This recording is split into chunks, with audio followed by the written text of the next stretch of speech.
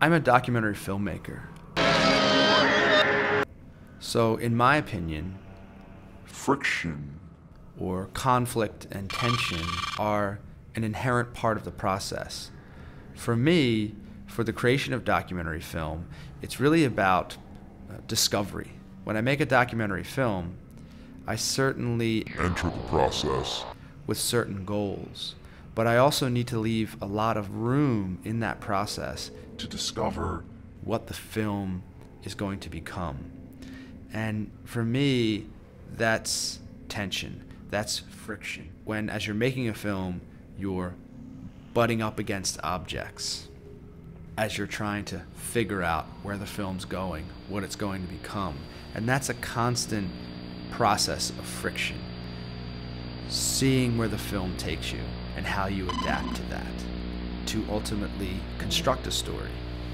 Friction, in a way, is part of every art-making process. It's about problem solving, it's about discovery, and ultimately I think it's about transfer, that way of seeing into an actual thing, into a piece of art. And so that is a process of friction, is the interpretation of seeing into realization. How do I take what's in here and put it out there?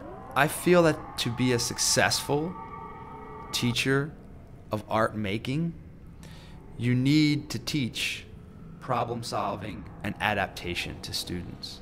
And so getting back to this idea of friction, it's a part of all art making because it's a part of moving from the internal to the external self.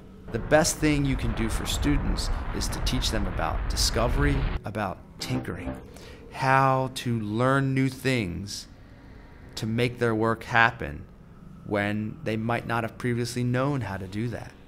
Tinkering requires critical thinking, and that is all part of friction and conflict in work.